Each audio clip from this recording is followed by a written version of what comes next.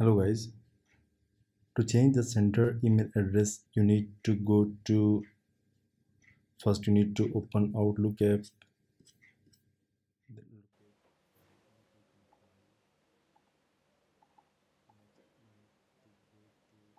account setting. But first of all, if you have one account you must need to add another account to change by default email address which another one. You simply click on add account, then fill up this form. If you already have an multiple account, more than one account, you need to go to file, then account settings.